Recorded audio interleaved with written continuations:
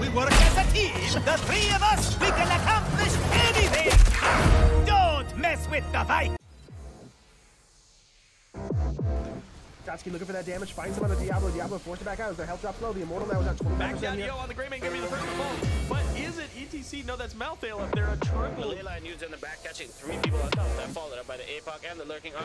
Catching 2, but this time On is gonna be the first one. Wow, did you see that mosh pit? 4-man mosh pit, while on a conveyor belt. That was like a regular sushi. There's the lead, catches him in the mud pit. Time trap does pop, mosh pit goes out, Lugen's still in trouble. Pops to stay a while and listen, but it's not gonna matter. Here comes the Bloodlust on the backside, but the duo gets under and then stunned. Oh my goodness!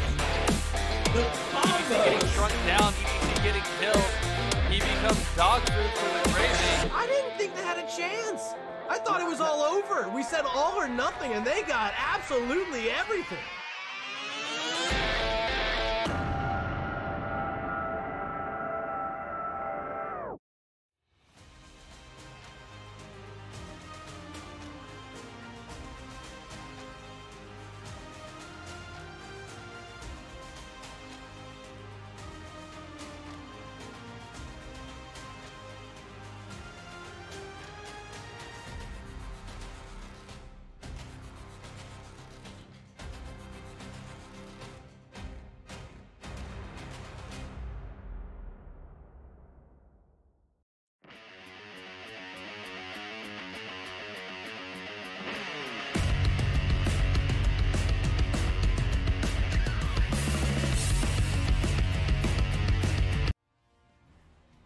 Good evening, hello, welcome to twitch.tv/ElTaquito. As always, I am your host, Taco. With me tonight we have the wonderful, mischievous Darien, and of course, as always, the lovely Silk Coffee.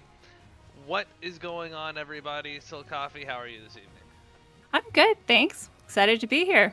Absolutely. Tonight we have a wonderful matchup between Anti-Clown Association versus Baby Makers. I did not change your name, no! I did everything except that. Oh my goodness, you are not Slinkmeister. There we go, that's fixed. And now that everything's right, sorry about that. Thanks, Taco. Yeah. Let's run over to the map screen. Darien, you just lay right there like a sleepy boy. Anti-Clown Association I believe won the toss. Anyway, they have first pick. They banned Sky Temple and Infernal Shrines. Baby Makers banned Dragonshire and Cursed Hollow. And Baby Makers has elected to take us to Battlefield of Eternity. Silk Coffee, what do you want to see out of these really high-level teams here on Battlefield of Eternity? Okay, so I'm not sure I should say this, but I want to see murderation. I want to see like some really sweaty team fighting. What do you think, Taco? Yeah, if for no other reason than Storm Division likes to not play sweaty in the early game. They usually like to go back and forth, just kind of doing their own thing, getting soaked, whatever, and then later on to like win a fight and then the game. I would like to see a lot of blood too. We are moving on into the draft.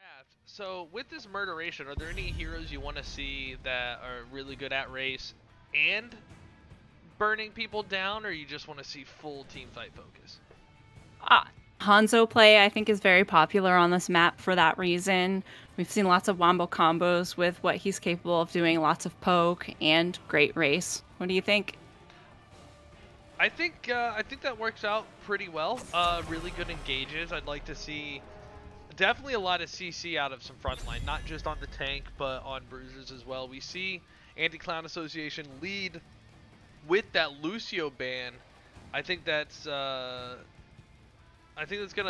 kind of lead to opportunities for Chase. Don't want Lucio to have the ability to get his team away. Don't want the high five cleanses and etc. And Baby Makers is going to respond with the Falstad ban. Ooh, excuse me. That popped out of nowhere. I like that ban. That Falstad is a playmaker. Gust and level 20 Wind Tunnel is pretty OP in my opinion. I think so as well, especially here where there's a lot of walls on this map to corner people, and a Falstad Gust can really make for a rough engage for the receiving team. Maev, really strong engage Speaking of hero. engage. Yeah, really strong engage hero, really strong escapes. Just in general, with this Maev in the game, you should probably be a little bit afraid, because you don't see her and then you're dead. Feel the same way about Junkrat too. A lot of displacements. He's very disruptive. He has great poke. He can be a playmaker too if he's really good with booping people into traps. So I understand that ban. I will fight to my last breath.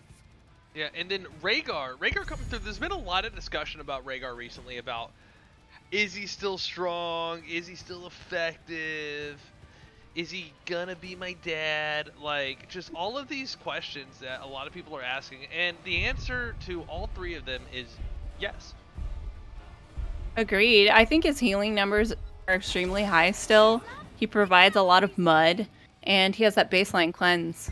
Oh, I love the way you said that. Say that again. The baseline cleanse? No, the mud. Oh, mud, yeah, from his totems. Very hard to go around it if you can't. You even said it so thick, like mud. I love it. So, in response to the Rhaegar, there's a Diablo Tracer. I like the Tracer early pick is usually pretty rough, especially now this tank variant more than likely is going to be taunt. I mean, like, more likely going to be tank, is a really strong counter to Tracer. But with that Rhaegar early pick, Tracer kind of avoids the totems. The Purge is a thing, but it's not an Uther. If ACA wants to pick an Uther, they've got to commit a lot of resources to it now that they have both their variant and the Rhaegar. And the Tychus pick in response to the Diablo, I think, is pretty good as well. Also, Diablo being taken with the Tracer denies Diablo to ACA, who I think Diablo's a pretty good pick in a Tracer with the point and click, get the point and click, get the point. If you can kill her during the stun time, works out really well, I think. And they said no to Blaze. Speaking of CC and Mud, they wanted to get rid of that Blaze. Blaze has been seen a lot in the off lane recently, at least in all of the games that I've been watching, and he provides so much engage and still has great wave clear. Absolutely. He's a very versatile hero as well. The engage, the wave clear, his ability to do damage in the fights, his rescue ability with the homie bunker, his lockdown with the slide into combustion. For those of us scrubs that still take combustion. But we do get to see the Hanzo like you're asking for, and Hogger's a pretty damagey bruiser as well. Hanzo and Tracer together, it seems kind of interesting, but I'm eager to see what happens with it. I think this is a lot of dive. Hogger has that potential to Hortibolt into the back if the squishies are low, and if Tracer's already back there, they could be splitting the teams up in the fights and trying to get pick them off one by one. Somebody call Prostman Pat, because we just got a Yrel pick. Let's go. She's a thick girl. I like it. And oh, I haven't gotten to say this in so long. Space Goat, coast to coast, coming in hot. I am actually messaging Pat, so talk or something for the viewers. All right, and Cheeky picks up the Anduin last. I like this. I just casted with Raka a couple days ago, and she calls Anduin the fun place, and the fun place he is. He can pull out those heroes. Baby Joe. It does look like a Baby Joe. Fair enough. And Joanna is the much more grown-up, manlier version of Anduin. So, overall, I'm going to get a prediction going for our viewers so that they can also engage with us. If you can give me your overall opinions of this draft. Uh-oh, I think I lost you. No. Did I lose you? I'm still here. Oh, you're still here. Oh, I was watching on the 30-second delay and wasn't hearing it, and I was very confused. But yeah, what do you think about these two drafts and how they'll fare against each other? I'm not sure. I'm skeptical of the Tracer pick. Like you said, it was an early one. We have a lot of mud going on displacement with the URL. We've got Tychus can burn down things pretty quickly. I'm going to reserve my judgment and see how this plays out. I plead the fifth, Taco. See, and I think the other team has the better draft. No, I'm kidding. That's a joke. Hope you're ready to Alright, so over here on the blue team for Anti-Clown Association, we've got all 5 members with the Diamond Hands moniker at the front. We've got Nintori on the Space Goat, Coast to Coast. Got Filth on the Tychus. Caesar Salad rocking it on the lamest king in Warcraft Varian. Kelsier on the Sylvanas, and Valimar. Woof, woof, woof, woof, woof. That is Anti-Clown Association. Who we got for Baitmaker still? We have Cheekies on the Anduin, Zero on the Diablo, Lupus on the Hanzo, Marbuckle on the Pogger Hogger, and Deathwish on the Tracer. And you do see that classic opening from Babymakers when there's a Sylvanas on the team or just other really cheesable push. Great timing from the Diablo on the stun onto Kelsier into that wall so that Kelsier could not Haunting Wave away. They were ready for that cheese. Again, looking at, Sylvanas goes for the cheese up top with the team. Babymakers was spread out. They had 1 at the top, 1 in the bottom, and 3 in the middle, so that wherever Sylvanas went, they were ready to respond to the cheese or get into the laning, and they responded quite well. They got first blood, and so far they've already gotten more structure damage on ACA, with Varian barely walking away alive, than Sylvanas got on Baitmaker Towers. What an engage top. Wow. Hanzo just chilling, bot poking them out, safe behind his wall. But they did manage to get a tower down bot while they were having that push up top. Actually, in the entire wall. This bottom tower might go down soon if they don't respond. Absolutely. So far, the full set of walls is down, and Smitty has a really good point. It's really hard to decide which team to root for, but we're casting, so we don't get to make that decision. That burden has been lifted from us. It is a Scatter Arrow Hanzo and a Hot Dog build for the Hogger so far. Talents are on the screen for those of you watching at home. If you see something interesting, let me know. So, Coffee, you see any talents worth talking about before we get into this first objective phase? Oh, interesting. Yeah, I don't normally see Rhaegar players go Feral Heart. That's something that I don't see often, so I'm excited to see how that plays out for them. Well, and I am excited to see the non-Totem builds coming out of Rhaegar with the nerf to the recently buffed Totem build. Anduin, as you said, the Fun Slayer or something, denied the kill on Diablo. And Diablo stalling long enough for Diablo stalls long enough that Anti-Clown Association doesn't see the can. He almost dies, and Anduin just says, "Oh, I don't have." You know what? He doesn't have a get over here. My bad. I thought I had a button for that. I've got you, father. There you go. You do have a button for it. I have many buttons. Diablo's the real daddy. That's what we're going with here.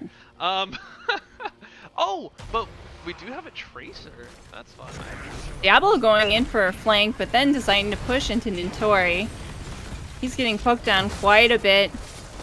But we know that pull has been used. I don't think so. He does go down. That's the first couple of kills onto Babymakers, because Hogger went down in that process as well. Tracer getting a little bit of damage onto the Immortal, but here we have the siege into the bot lane. Using the Black Arrows, gonna go and get this fort, which is about all you could really ask for out of the first Immortal anyway. So kind of yielding the first half. They're gonna make it up in time to contest, because Diablo and Hogger were dead. They just had room.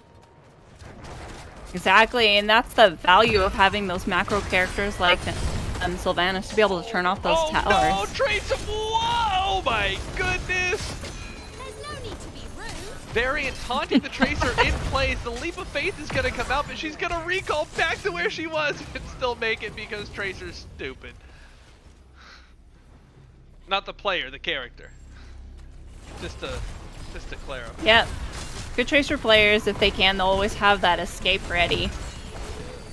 I will say, sometimes it's frustrating when you're ready to escape and your healer's ready to save you, so your healer saves you, and it puts your escape ability on delay, so that after they save you, you escape back into danger. It's just really hard to coordinate those, but it feels so bad sometimes. Anti-Clown is... what amazed me about that whole objective phase is how close they were in the race. Yeah. Both teams. Both teams really pushing down the fort, or not the fort, the Immortal, trying to avoid a lot of the team fight, going for those picks like we saw Darien taunting on the Tracer when he could, but most of the focus was on getting the Immortal down and keeping the enemy team away from the races. Diablo getting slowed and taunted again. He's gonna get leap of faith. Where do you put the past tense of that? Charging back in onto Levana, says Kellis, you're gonna stay alive barely thanks to the Rengar. No, Tracer's gonna finish it up. Tracer looking really low. Tracer's got a death wish, but no, he's gonna make it out as well, getting popped back to full health by the Anduin. I guess when you have a small health pool, like any little heal puts you back at full. Quick little exchange there. Diablo finding really good opportunities to engage on Sylvanas. All right. Big taunt coming out on Cheekies. And Cheekies does go down with a hammer from Nintori. Yep. Zero looking for a way to come out. Yep. He was looking for that pull and Anduin pulled him into the afterlife. I feel like you need a rim shot button for that one. Oh, thanks. Alright, just insane pressure. Anti-Clown Association just not giving the other team an inch and pushing. This is what you were talking about earlier, about how these Storm Div teams, they're doing their thing, the macro thing, because the whole point of the game is to kill structures and get to the core, and we're seeing a lot of macro potential being used. They're just pushing. They already have 10s online. Yeah, speaking of Anti-Clown Association coming with that Ancestral Heal taunt that we saw from level 4, there's a Commandeer Odin coming out. Whatever, I think that's the bubble on Yrel and Wailing Arrow. Was that Ardent Defender, right? Yeah, Ardent Defender.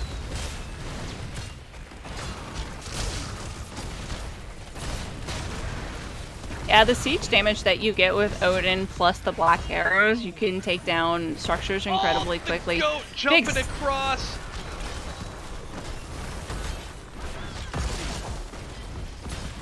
And just methodically sieging in. Yeah. I'm holding my breath for when the other team gets their 10 so they really can get a gauge in there. But big light bomb coming out on Zero. 3-person stun with the light bomb. Big old 5-man Hanzo arrow. The Ancestral Healer is going to make it out onto the absorbing Yrel. Diablo pushing a little bit further. Going to get a little bit too deep. Diablo's going to go down, but has the souls, which now level 10. That's only going to cost 75. Putting him at 25. Tracer trying to keep up the Caesar Salad. The taunt turns around on the Tracer. Tracer's going to recall just in time. Variant does go down, but so does Tracer. Tigers with a well-placed grenade. Hanzo's going to get finished off by the Yrel and Anduin as well, saying his prayers. Hogger's saying, you know what? I'm out of here, guys. Diablo's back. See you later. And a staggering blow of 2 into a stun, but getting caught by the Immortal, that's going to be very unfortunate timing, stepping up, causing the Immortal to do that AoE. And that's going to give Anti-Clown Association a 5 kills for 1 in that exchange. Overall, I'll take that usually. There was a lot going on there, Silkov.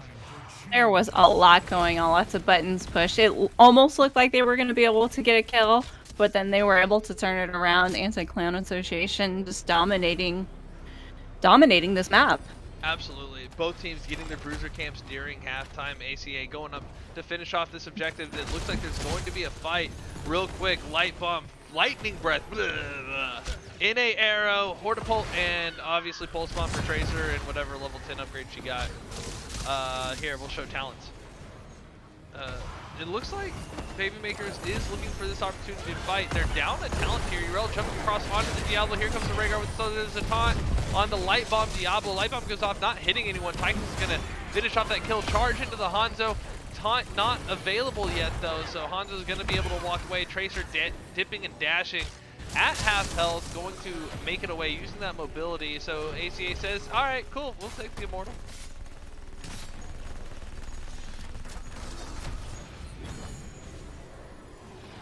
Oh my, take a look at this bot keep. while that was going on, we saw Sylvanas using her black arrows and pushing with that camp, but then Augur came along and said, get out of here, and then they turned around, but almost went down. Yeah, it got a lot of progress. And oh, big arrow onto the Tychus! Yeah! Caesar Salad coming in, trying to peel off. Big lightning breath. Operation Red Rescue Squad inbound. I guess Blue Rescue Squad. And AC's turning this around. Tracer gets blown up after the recall. And this looks like it could be the end here. There's a big old light bomb on the Anu, and Cheekies is going to fall. Lupus, though, on the Hanzo, going down kind of on the wrong side of the wall there. No jump available. Just keeps about to fall. I think with Augur, double-digit health. I saw 13.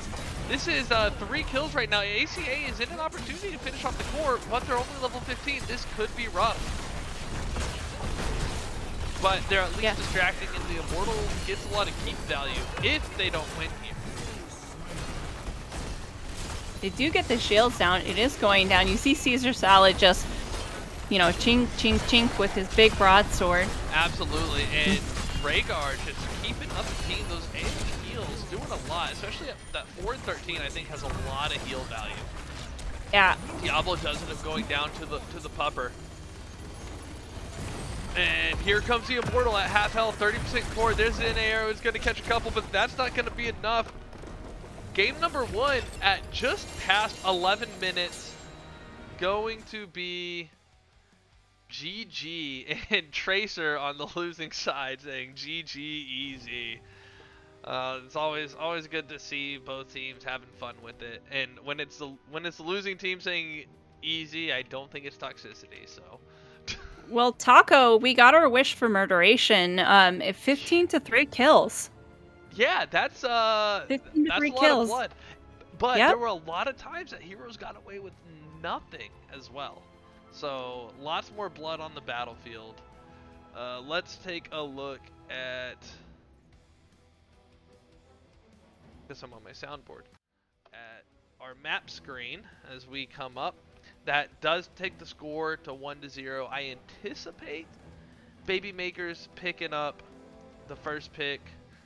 And so we'll see what map ACA takes us to. Brobuntu, welcome back. Good to see you again, friend. Also, thank you to Smitty and Retired Hero for the follows during that game. I owe people channel points.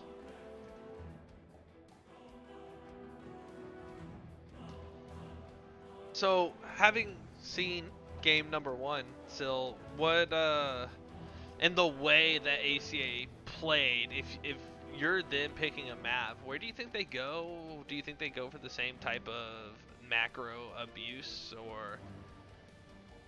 I'm not sure it matters.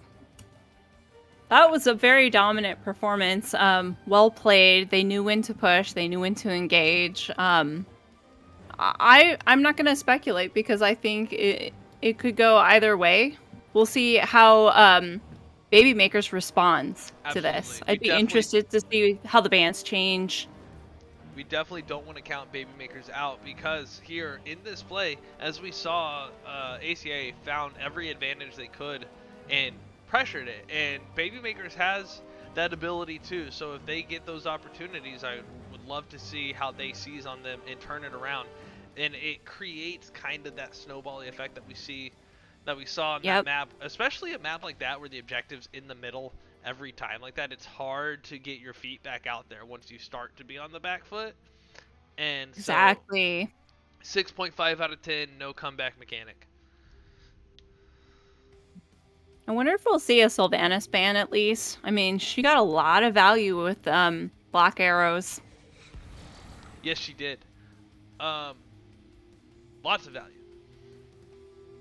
Looking for those opportunities to push when the teams are away, and finding all those little sneaky chances. All right, it looks like I have been adopted by Anti-Clown Association, so. Okay, joining the game. Hey, buddy. Yeah, you sleepy boy?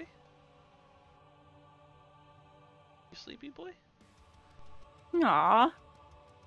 Pep's all curled up. Yeah. Call that the fox ball when my dogs do that.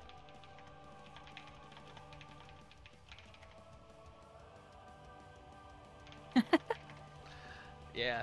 Alright, so we are gonna go to good old Braxis Holdout, chosen by Anti-Clown Association. Baby Makers did take first pick, and so with that, let's roll into the draft. What do you think, Taco? Think we're gonna see some Genji play? We could see some Something Genji, spicy? maybe Probius, some, maybe? Yeah, that'd be fun. You know what I saw earlier this week was some Lost Vikings play on this map. I've heard good things about Vikings all in one lane. I've heard really good things about it. And then using those Vikings to disrupt rotation. You can split one off, put them in the bush. Messes with people trying to switch to the other lane. No Maiev and no Hogger. Yeah, the Hogger ban coming through. Weren't they the ones that picked Hogger though? They did. Marbuckle played it in the last game. Yeah, I think Kelsier plays a pretty good Hogger, and that may be what is being avoided. No Phoenix. All right. You think Phoenix, that's a target ban, or do you think? I think how it's do you a feel target about ban, Phoenix? but Phoenix lasers are really good against coming out Zergwave. All right. You don't have first pick, so they banned out that Rhaegar. They didn't want to risk the other team taking it. But Lupus goes ahead and picks up that Junkrat, which I love seeing Junkrat on this map. Junkrat, Unless well, it depends it's on against which side me. of it you're on. Yeah, but then that means you also have to find someone who plays Junkrat. So the Rhaegar also banned by ACA. So both teams banning something that they picked on their own team from the previous game. And we do see Rexar and a Nubrak. Now Kelsier is usually offlaning, from what I understand, to for ACA for the times that I've seen them, but it looks like he's playing more into that damage role right now. And yeah, look, kind of like we were talking about, most of these bans are going to be target bans because it's high level play. These players know each other, they do their scouting, so you're not gonna see, oh this hero has a really good win rate, we're gonna ban it. You're gonna see, no, this player has a good win rate with this hero, we've seen what they've done in coordinated, and so yeah, you don't get Maiev, no, you don't get Phoenix. Now with this early draft, I like the Anubrak for moving around. You did call the Genji. Getting a Genji across to the lanes to help out a buddy is really big. Brightwing ban to help minimize, because Genji, Dahaka, and a Brightwing together, you can suddenly have a three-man gang. So you got a 4v1 in the off lane. Yep, and there's the Sylvanas ban. Absolutely. I feel like I get a cookie for predicting that. Yeah, you got the Genji and the Sylvanas. So really, really good calls from you on this draft, and I think a really strong draft from both teams so far.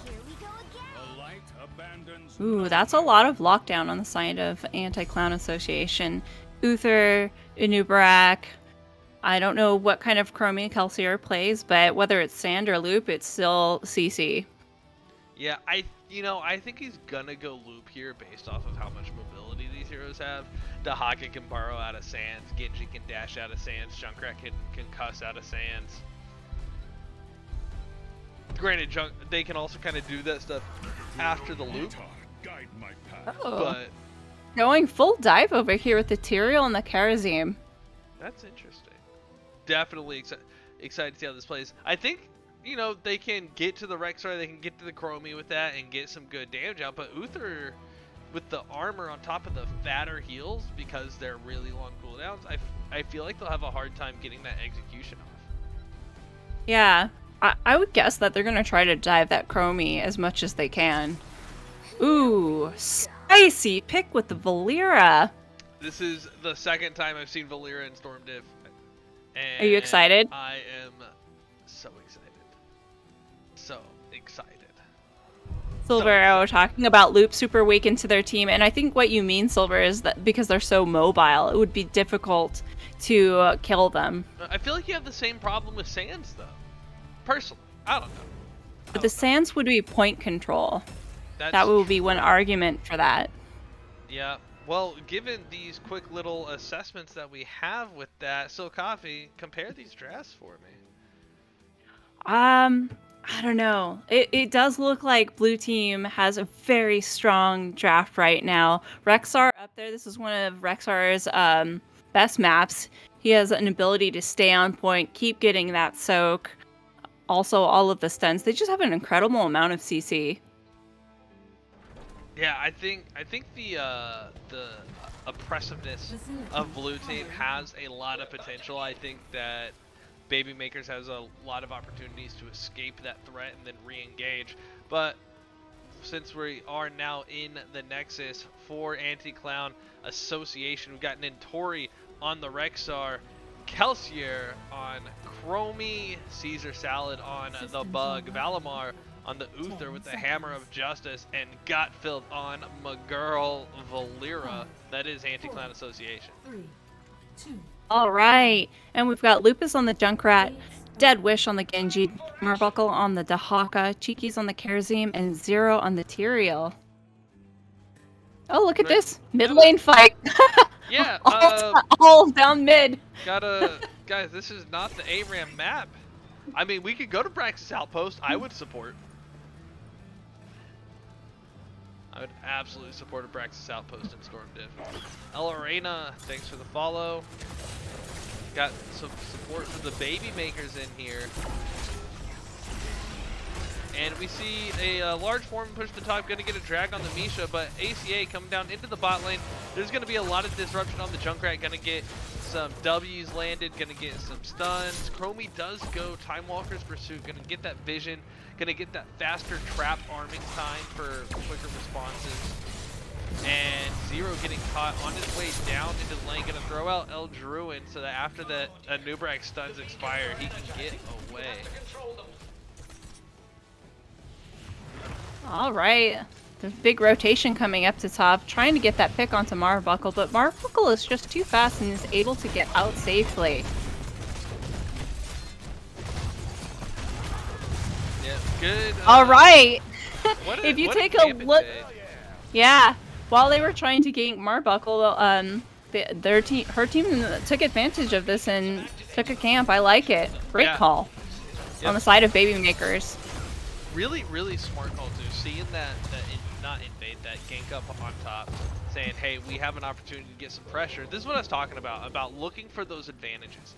So getting that gank, or not gank, getting that camp bottom, making a huge rotation with their mobility. They're going to get a kill on Rexar. That is first blood. Both teams even levels. Is going to be a little bit of some more battling going on, but a Nubrak is going to make it out with the help from the Uther stun. And top's going to go red, so that's going to stop the ACA channel. So 50% channel on those beacons during all of that for ACA. So I'm not so sure that losing the camp and the Rexar there is necessarily a bad thing for them, because they still got a lot of objective value. The Haka in trouble in the top lane, he's going to burrow out.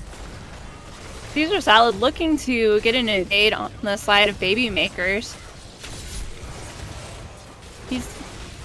Homie assist incoming. Big fight over this camp. Dead Wish getting very low. Chromie just spitting out her W everywhere. Big damage going out. Zero so low. Can they stay on point? And the answer is no. The camp invade is successful, and they got the first Zerg wave on the side of Anti-Clown Association. Yeah, really big objective value there, fighting in the Baby Maker side, so they couldn't really get out. Ooh, a kill on Valera from the Genji here in this bush. Interesting, didn't even see her over there. So fighting on the Baby Maker side in that camp, Junkrat having a lot of value on the camp, but ultimately not being able to get the cap, and all the while, progress bar goes up for ACA, and they've got a big wave coming in. And they've got a big flank come in on Marbuckle, but she's able to escape safely. And the red wave is already gone. Yep.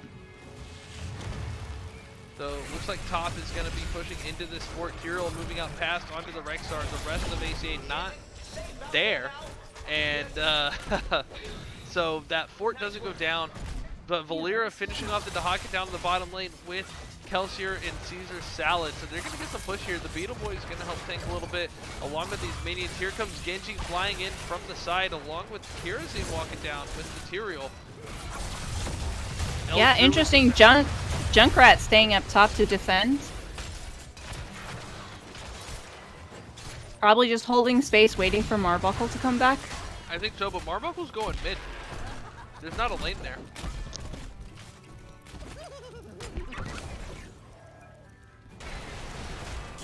Anti-Clan Association successfully taking down the walls and the towers. Big stun out onto the Tyrael. Lots of sands coming out, and Tyrael does go down. And not going to get that. Oh, does hit Valera for a little bit of trait value.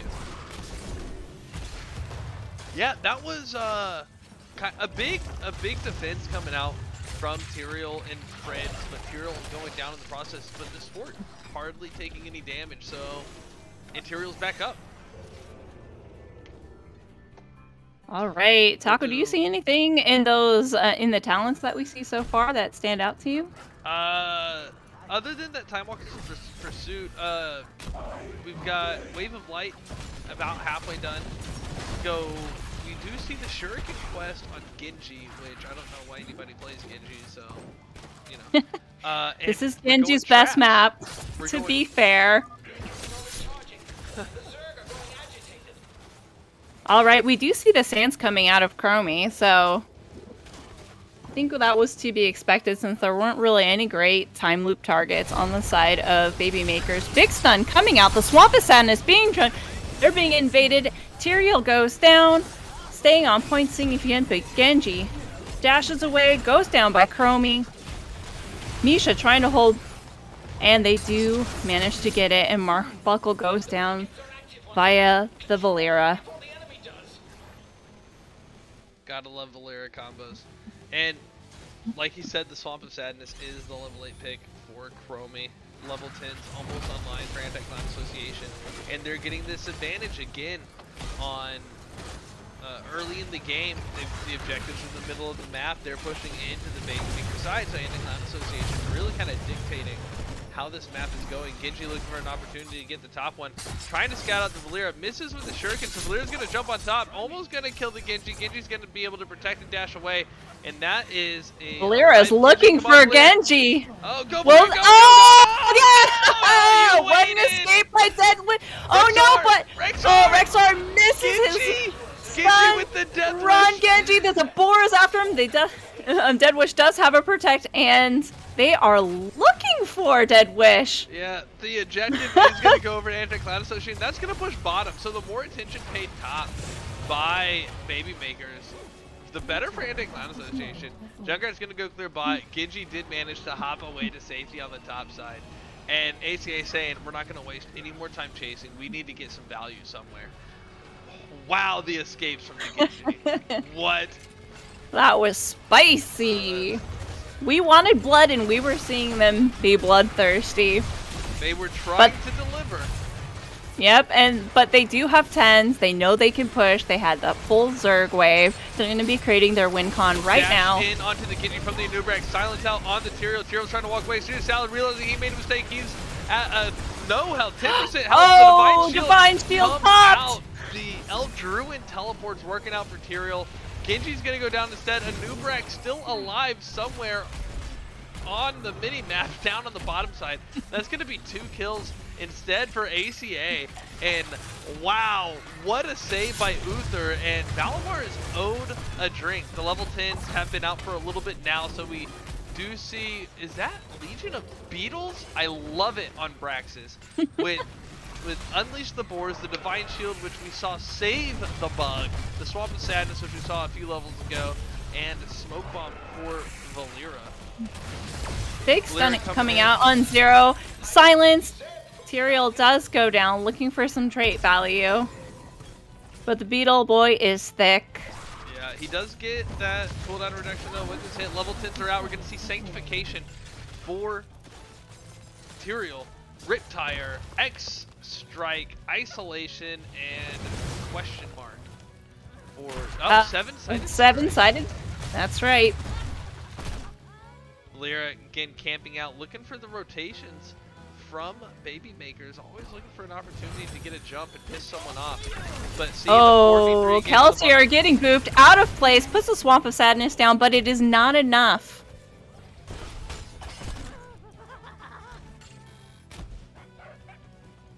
Oh, and now the chase is on for Valera. No, instead the chase is on for the boss. The boss is not running away. Boss, they're going not like to kill this. you if you don't leave. But here comes... Not like this. Here comes the throw pit. We've got a 4v5 in the middle of Nubrek burrowing on in. Oh, Dahaka getting caught by the coming Misha. out. 7-sided strike for the rescue on the Kerosene. Not going to be enough. The X-Strike comes out. But Junkrat's going to go down first. The boss is dead. They're fighting over the cap. Tyrell's going to fall. This is going to be a lot of trait value coming out of this Tyrell explosion. Kerosene falls in the process, though. And Genji Dahaka having to get off. Not going to survive. And that is a full 5-man throw pit in the boss. ACA clearing the way. Level 14. Everybody's dead on the side of Baby Makers. They're going for the core. Oh my goodness. You saw that coming. Woo! I saw it.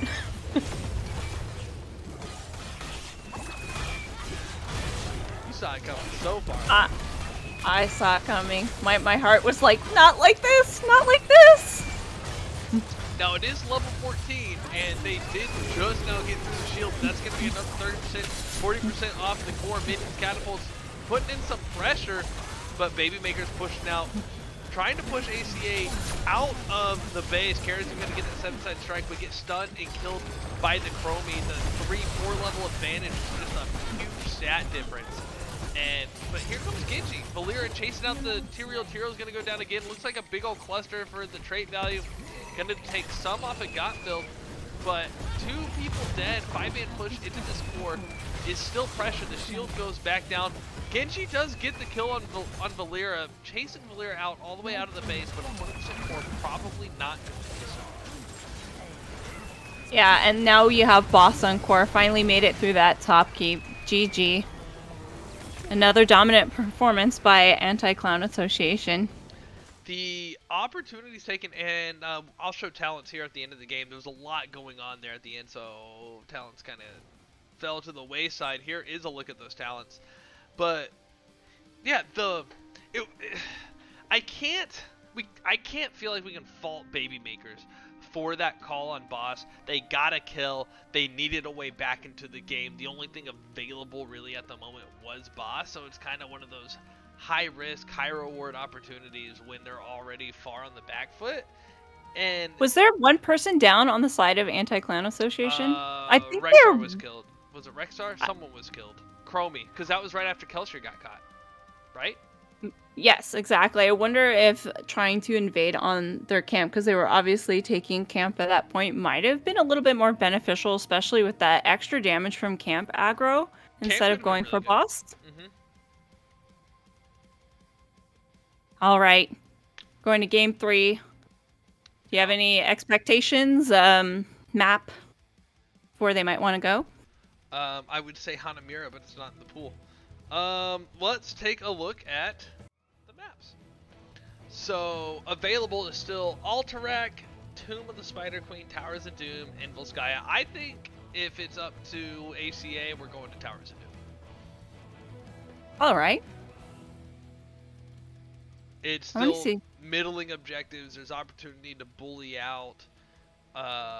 While kind of like Alterac, the objectives are still away from the forts a bit. I feel like it gives, while Towers of Doom is Towers of Comeback, it's harder to fight your way back in instead of kind of luck sacking in. And it is Towers of Doom.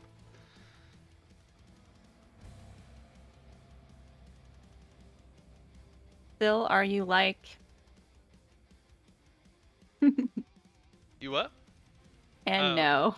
No, different skills. After the same character. Oh. But I'm a different person.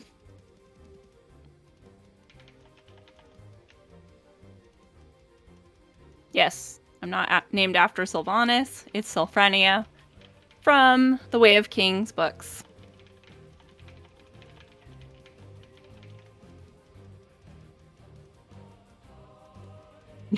Yeah, it was very confusing. Well, Twitch, that is why I am Silcoffee now, right, because I did have a previous team member who was named Sil also. Yeah, and because I think he's asking about the books, not the player.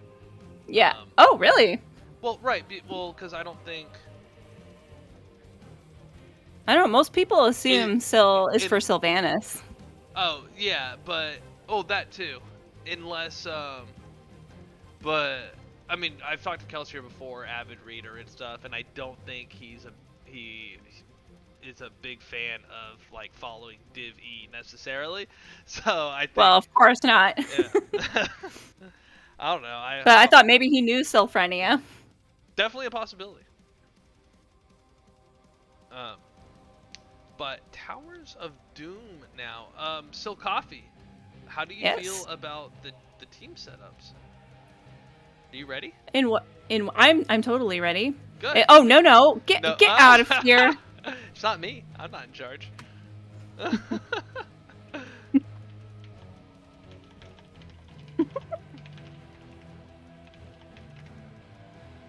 Alright, so with that, Silver Arrow, it's not Volskaya. It is Towers of Doom. Divvy, best div. Thank you. Thank you, my lord.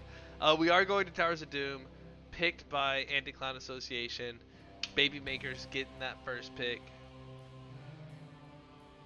And I think we're ready. I'm ready. Let's do this. I always joke about getting to play when I get into the lobby before one of the other players. Or like I'll get in and it'll be like me and one player on one side and the whole other team is in already, and I'm like, yeah, this is fair, let's go. We got this. Alright. So Towers of Doom. I'm gonna ask you the same question I asked you before. How do you think we're gonna see this draft play out? And what bands do you think are gonna come through? They have to ban Sylvanas, right? Yeah. I would see that again. Maybe even seeing a Malthael ban if they don't pick it up. Pale Horse being able to rotate really quickly, just really putting all that pressure on the bot camp, getting invades could be really valuable with Pale Horse. What do you think? I think that's something that we're accustomed to seeing, right? Getting that double soak rotation, really big push in the bot lane. I think what's going to be important here, and we kind of see it with that Falstad ban. Let me swap over to the draft so our friends can see as well. Oh, you know what I want to see. But seeing something like Brightwing and Dahaka, seeing the opportunity to rotate on or across the map quickly, I think it's going to be something we see prioritized. What do you want to see, Coffee? Don't flame me for this, but let's see some Cho'Gall. I want to see something spicy. That's not how you spell Probius. Cho'Gall. Let's see some Cho'Gall, Probius, and Uriel all in the same game.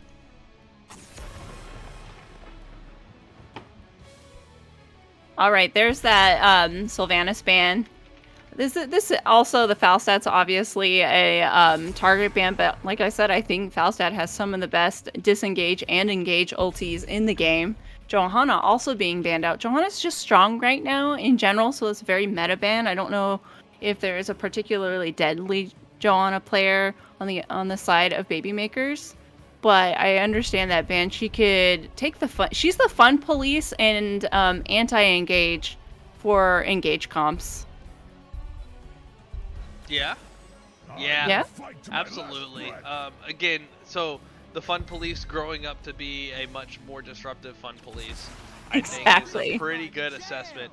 We do see Rhaegar go over to the Baby Makers though, and then in annoying fashion, Lunara and Lucio make their way in to the draft. We're gonna drop some beats, we're gonna do some hoppy bitch stuff, and it's just gonna be a lot of really obnoxious stuff coming out of Anti-Clown Association right now.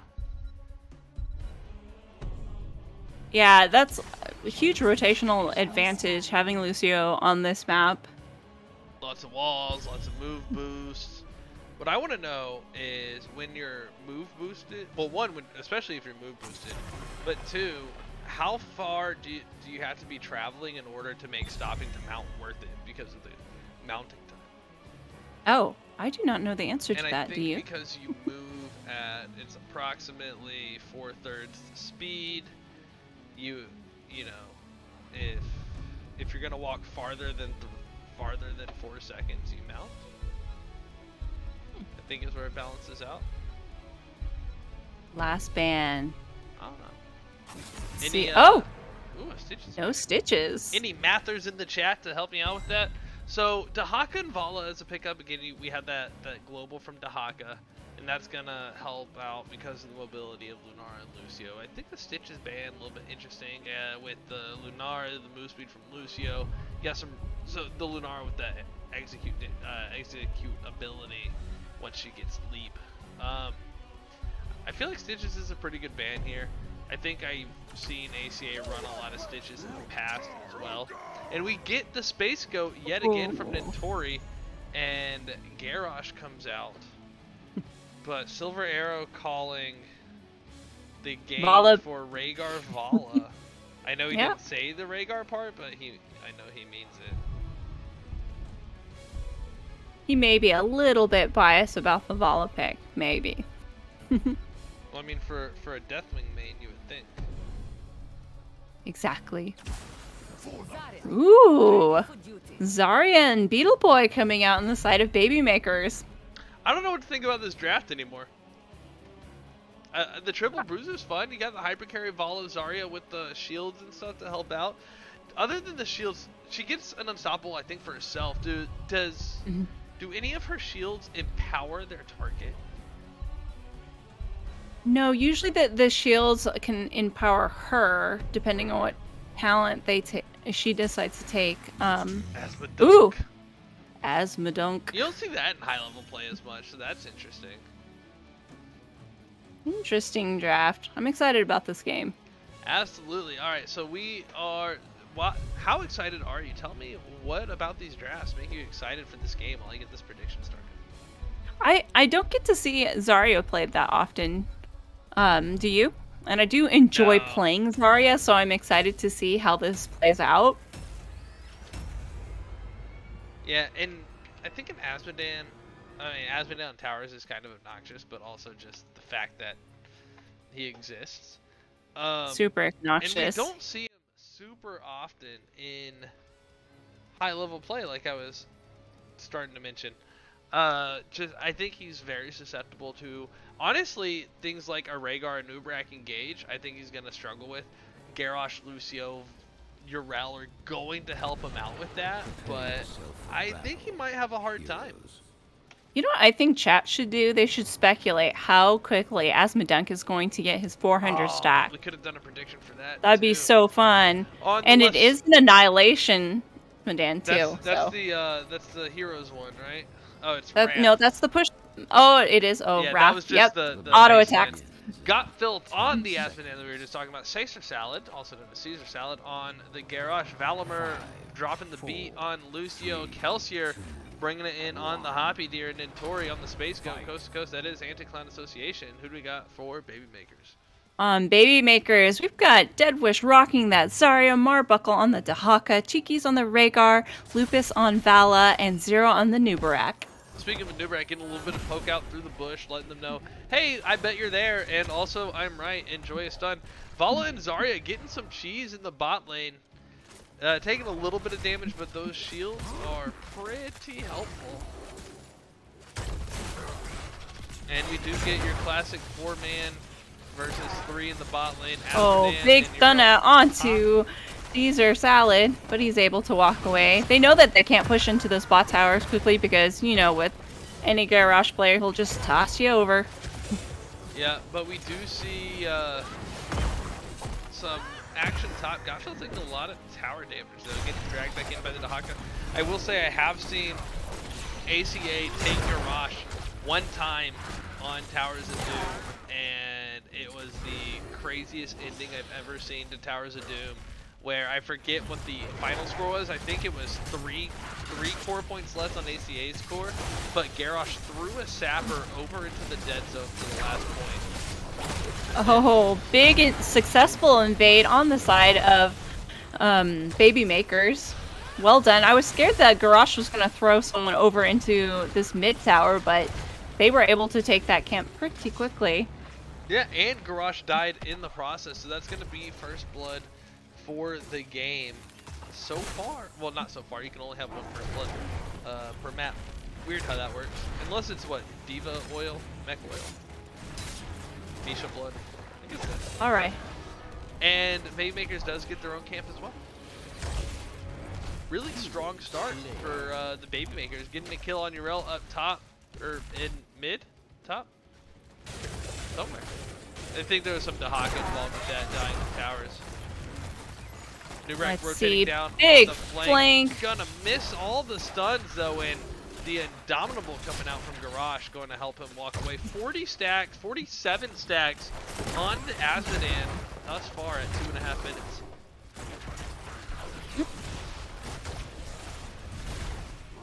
Whenever a Garrosh throws someone kind of in place, it reminds me of like a wrestling team, you know, when they like smash chairs. Oh, like when he doesn't throw them somewhere, he just up and down. It just throws them down, almost like a suplex. So, Brobuntu, good question. So, right after that camp invade, I think Urel got dragged by Dahaka back into tower range with both towers hitting, and she just couldn't escape. First set of altars is up. That is going to be. That's going to be 3 altars. Top left gets capped by Urel. There's a 2-man on Gottville. Azmodan trying to get away. He's got a little bit of health. The Dahaka burrowing to not get blasted by the. Urel's going to slow him down just enough that he's not going to be able to get across. But Baby Makers was able to cap the mid port, the mid altar. We didn't really quite see that cap. Oh no, Cheeky's getting stunned out, and I think Cheeky's will be going down with a Garrosh toss. Ooh, good catch in the mid on the rotation. ACA stopping Baby Makers from making a full rotation to rescue their altar here. We were looking at the altar, Coffee, so good call out on that. Did not see it happen. And now with this 5v4, ACA is going to try to make a play here. And the Garrosh stun quest already done. Is that 10 or 15? It's 15 stuns by 4 minutes. I need to talk to Caesar. On the side of Anti-Clown Association, they're creating a lot of space for Azmodan down here bot to get a lot of value. Working on getting that bot lane pressure and poking them out. Yeah, absolutely. Real quick, that reminds me, I think there's a coaching... Oh, hang on, wait a second. I'll mention that in a second. Deadwish gonna finish the cap on the altar. A lot of fighting going on mid. That's gonna put Baby Makers in the lead though so far on this map. And Notori trying to get away from the Hungering Arrow. Volley getting moved back by the Lucio. Nubrak gonna come on into the Garrosh and the Lunar. Everybody just really spread out, trying to get damage out where they can, and it's not working out so great for either side, so they're just gonna split up, heal up, get their camps. If we have a Storm Div mod in the chat, please let me know. I believe there is a way to get coaching from some of the Storm Div players, and I forget how to do that. And also, is there still a valid match arena link? Rel jumping over the wall onto this Sapper camp. And this is going to be a big invade. ACA saying we can do this too. More stuns from Caesar Salad, getting rid of the Zarya on the other side. Yeah. The burrow in onto the camp. And that's going to be a successful save by Baby Makers. Woo, Sil. That is my favorite thing, seeing a Garrosh toss people over that wall into the structure. Yeah.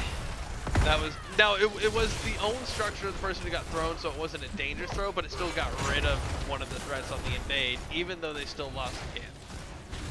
It successfully defended this bot structure. Nicely done.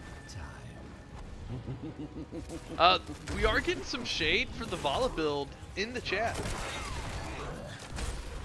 Well, we all know Silvero and his Vala. He has very strong opinions about that.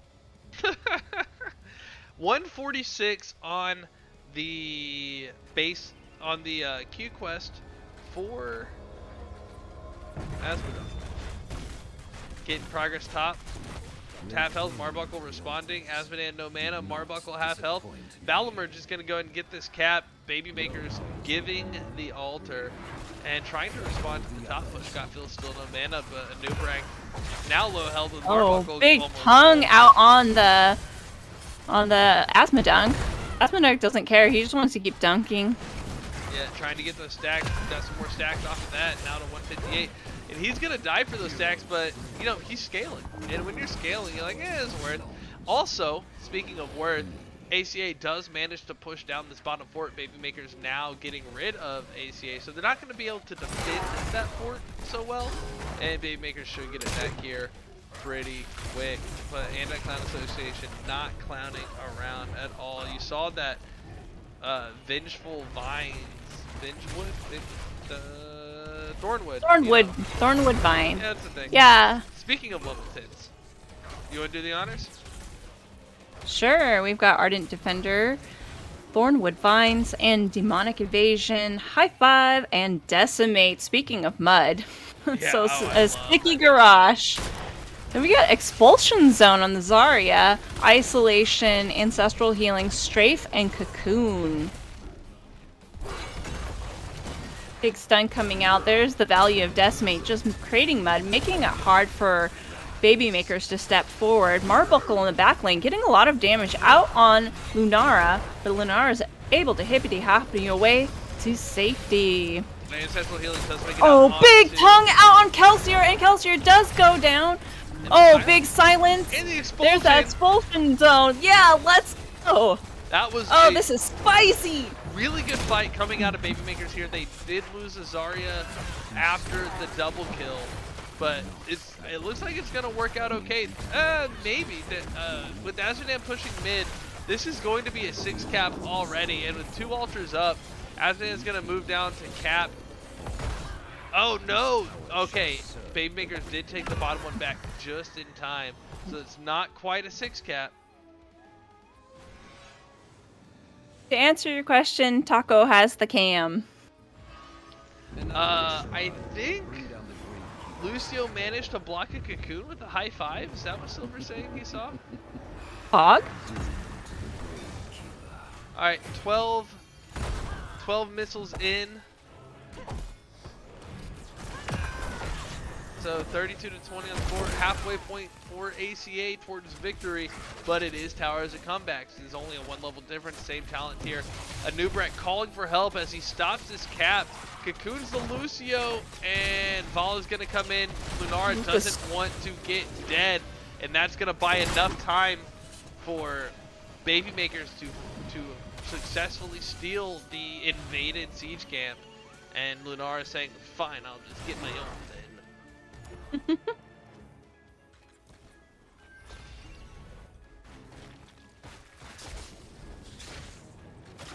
Zero in a little bit of trouble if he does get caught here.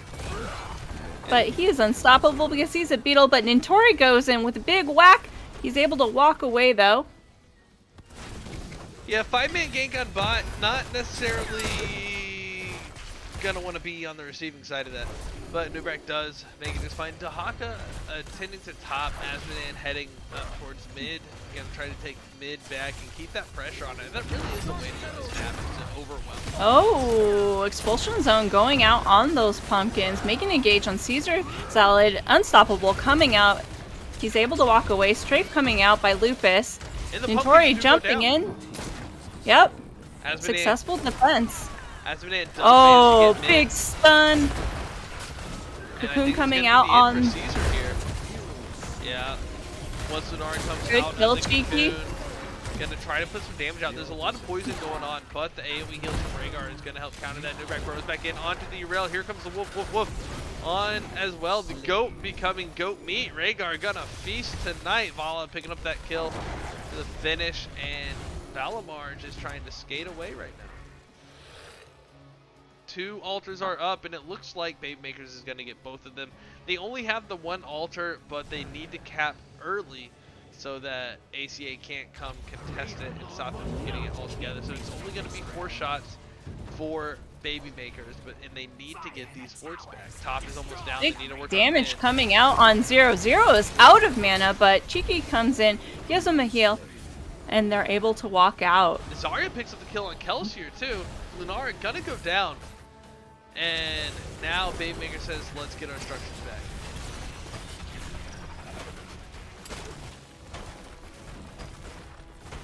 Looks like we see ACA posturing. They are going to start this boss up here. While Baby Makers are cleaning up their lanes, trying to get top back. Looking for a pick on Valimar, but unsuccessful.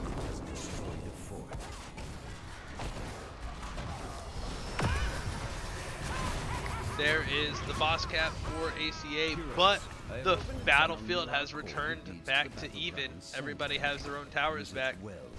The teleporter is online now. Urel going for that top camp. We do see ACA actually kind of wandering around the map, trying to get pressure back. Zarya Vala pick up that siege camp. And Looks like they're going to try to siege out mid here. Yep. The Numerak's going to burrow away and get the stun combo out onto Gottfeld. Gottfeld's going to start taking counter aggro. There is the dunk. I believe he's almost done. 287 stacks, so about 3/4 of the way. Cocoon out on Gottfeld. Almost got that pick on 0, but 0 was able to burrow away. Strafe coming out by Vala saying, this is our structure, get out of here.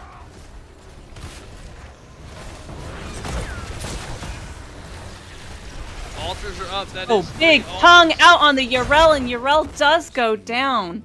Yeah. Good advantage here for Baby Makers, and so I expect them to trade tops and get the bottom one. Numerak coming to delay Kelsier though. Lucio's going to get the boop. The spine's not quite going to make it to the Lunara to stop that. To stop the channel, so that is going to be 2 for 1, 20 to 12, really closing that gap right now. Like you said, this particular map's called Tower of Comeback. For a reason. Hitting that. Oh, I do think they're going to be able to get this bot structure, and indeed it does go down.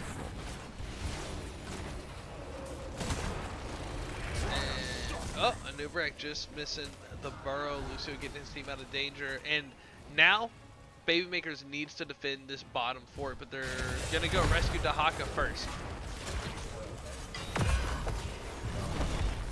Alright. 0 coming in with a flank. Paula doing her own spin to win with Strafe. Well, that was an interesting interaction, seeing the cocoon and then expulsion zone over it. Not sure I've ever seen that before. And it yeah. just blasts her out afterwards. Yeah, exactly.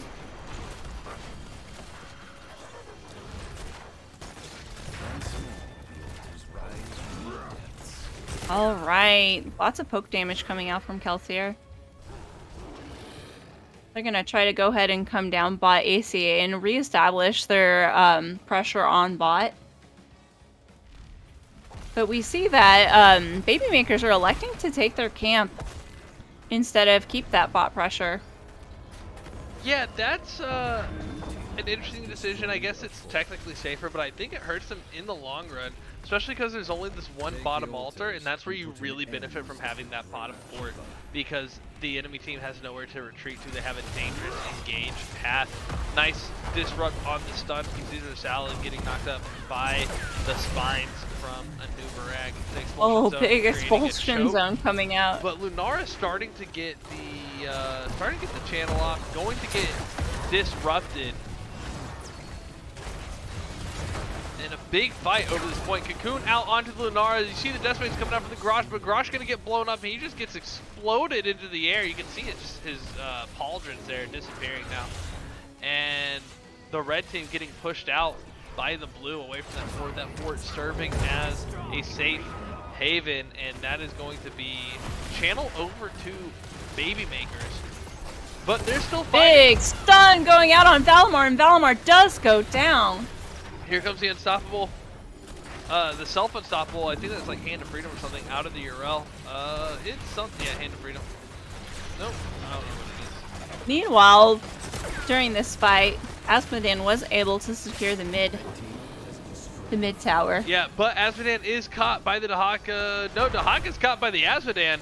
Say what? And that's Atari wanting to go in. Yeah. Now, Unstoppable on Urel was the level 20 as Babymakers takes the ACA siege camp, and they're going to start getting structures back. Quick look at these 20s, and boss is up in 10 seconds.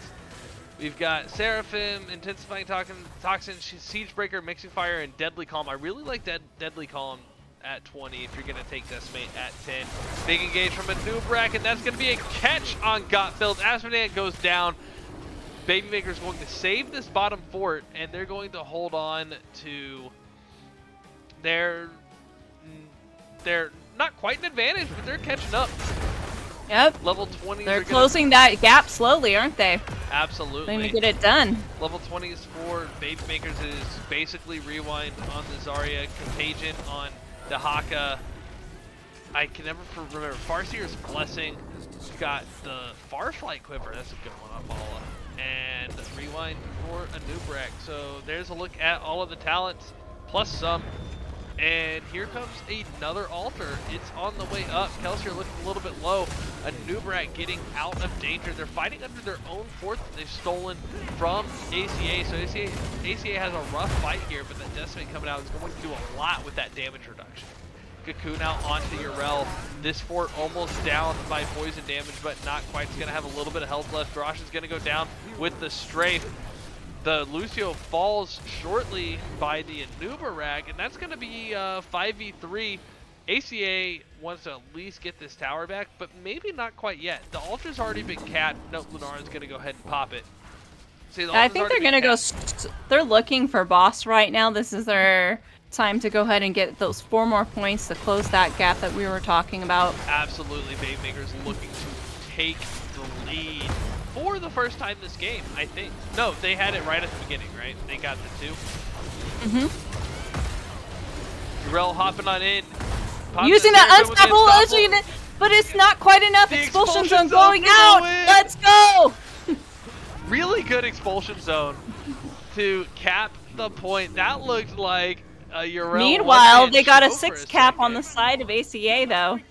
Yes, Lunara getting good siege damage out, going to take that over. Asmodean as well, of course. Asmodean dying for it. That's a big stagger with Asmodean down right now, but Asmodean hasn't been at really any of these fights because he's just pushing and pushing and pushing. Urel jumping over the wall to safety, and the top tower does fall to stop the 6 cap damage, but not enough of that persistent damage to take the lead back from Babymakers. That mid fort's gonna fall.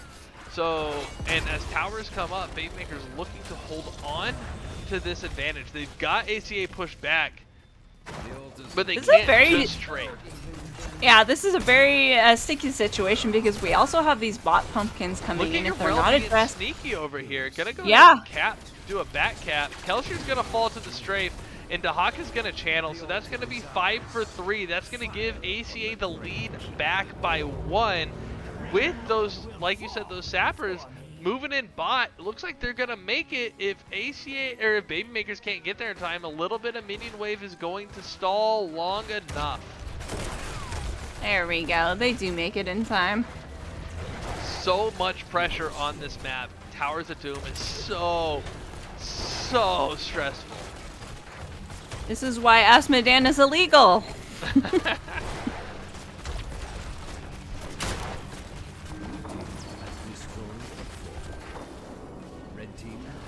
Zero in a little bit of trouble up here in the top lane. He's on an island. Will he get homie's assist? Unfortunately. A Nubrak does go down by that gank. Out alone on the moon. No Brightwing or Anduin to rescue.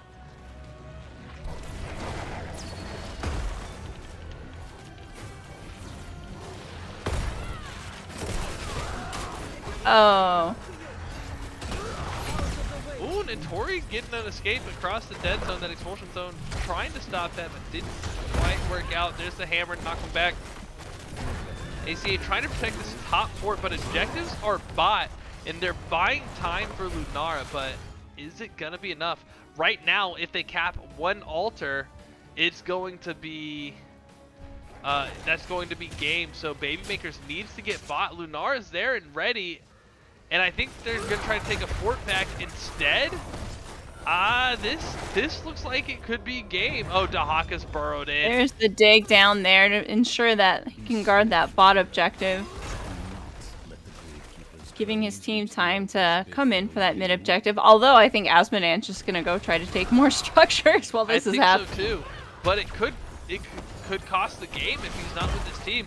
Dahaka absorbing the attention from two. Zarya and Vala. Big tongue out by Marmbuckle. Ancestral healing going to get reduced though by half, and then the Farseer's Blessing going to finish off the topping off a lot of poison on Anubrak. Caesar Salad and Tori going to be low. Cocoon. Kelsier pops out in the middle of a whole bunch of bad guys. Zarya trying to cap, but getting disrupted by Matt Damon. And that's going to be 2 missiles over for Babymakers. They've got to cap this to not lose, but it won't win either. And Boss is up in 1 minute.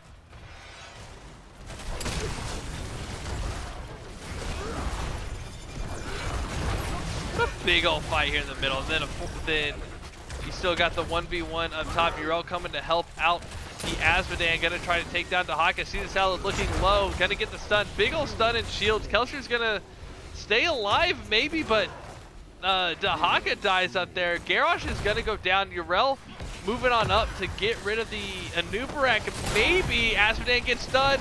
Followed up by the Anubrak. The rewind is gonna be so strong. Notori unstoppable, but not until now the absorb is coming out. There's the Ardent Defender. It's gonna absorb a little bit of health. Anubrak's gonna get the cap, and that's gonna take the score to 2-5.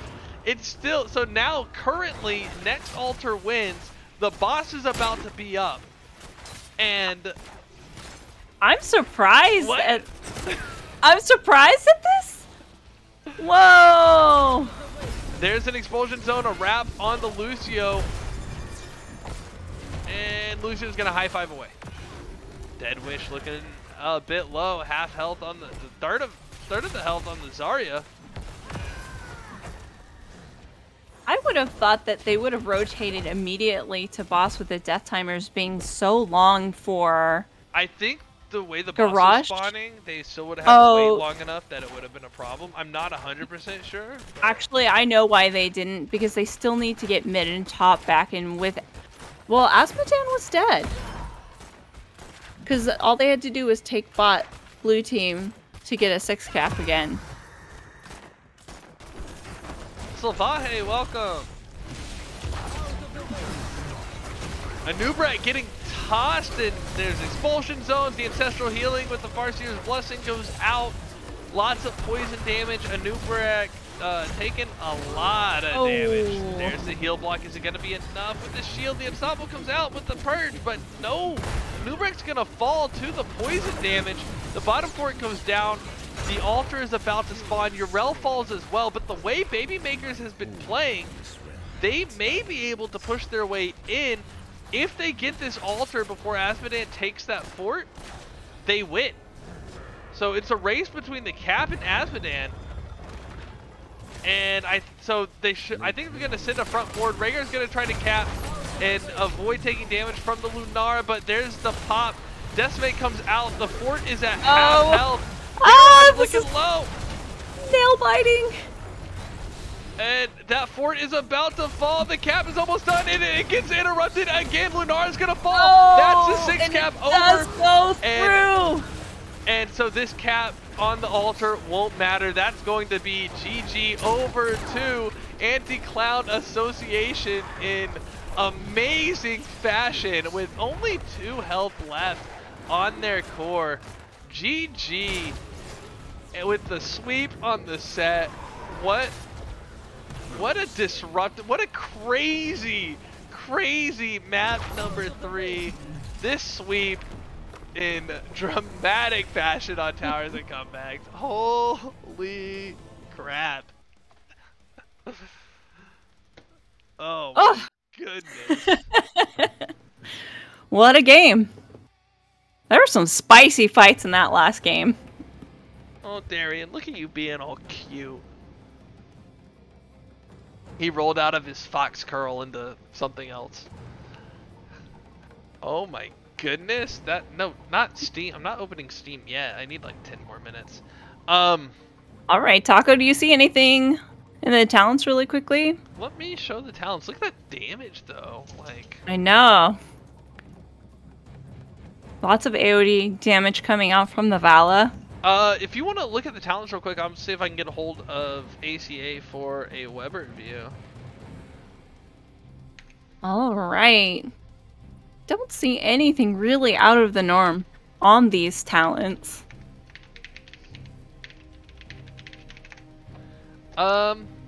Yeah, you don't see a lot of decimates these days, but I like it. I like decimate. We've got Gotfilt in lobby 5 in the NGS chat if you would like to make your way over there. All right. And we did see a little bit of, speaking of the talents, we saw a little bit of questioning of the W build on Vala, but like it was mentioned, all of those builds are good. I really liked the way that they used the Azmodan to just keep up the pressure. And oh, yeah. Yeah, just a lot of like, hey, I see you guys are fighting, but I'm the Lord of Sin. See you later. I'm going to go do my own gluttonous thing. Speaking of the Azmodan, we are joined by Gotfield. Gotfield, what a set. What a nail-biting game number 3. What's going on, man? I don't know. I'm pretty happy we won that game. My Azmodan win rate was almost tarnished. It was almost tarnished? I turned you up a little bit. You sounded a little bit quiet to me, so I can only imagine you sounded quiet to others as well. But yeah, so that was a risky play there at the end, because if they manage to cap, you lose that game and go to game 4. But if you win the race to get that fort, you'll win the game. Obviously, we saw what happened, but was that like a full team call? Was that like, hey, you guys got this, I'll be right back? Like, what was going on? No, that was me. I thought the game was like pretty over at that point, and I didn't think there's any way we were gonna win a 4v4, so I went for it. I went for the move, and it worked. You did what we call a pro gamer move? Yeah, precisely. So, congratulations. Yeah, so games 1 and 2 were pretty dominant. I don't want to dwell on those too much, but this game number 3, what was the plan going in? What was the talk, the kind of the overall mentality going into this third game? I didn't really know what was happening at all during the draft. And then I think Caesar said Azmodan for the last pick, and I just picked Azmodan. You said, "Okay, thanks." Yeah, if you insist, I will. And I guess it worked. The hero kind of carried that game. Yeah, it was. Sure did. You got a lot of value out of Azmodan. Lots of being chased down too. They really couldn't get enough of trying to get to you. The Garrosh was. I'm trying to remember back, but I remember. I don't know who it was playing. It might have still been Caesar Salad, but y'all. ACA a few seasons ago played Towers of Doom, and I still have it clipped on my Twitch, where y'all won by Garrosh throwing a sapper minion over the dead zone for the last hit. So every time you're on Towers of Doom, I'm like, I want to see Garrosh. I'm ready for Garrosh. But the plan with the draft, you said you weren't quite sure what was going on with it. And it looks like you're set up for team fights until you have this Azmodan. So you're like, yeah, I'll play Asmo, but did it make sense? Well, it was like they picked Vala Zarya, so we didn't want to fight them. Okay. Bot anymore, so we just were like, we should pick a hero that plays mid and takes their mid and top for it. And okay, that makes sense. Somehow it ended up being Azmodan. Okay. Thanks for clarifying. That makes a lot of sense. Now that hyper carry with a lot of protection. The boss play.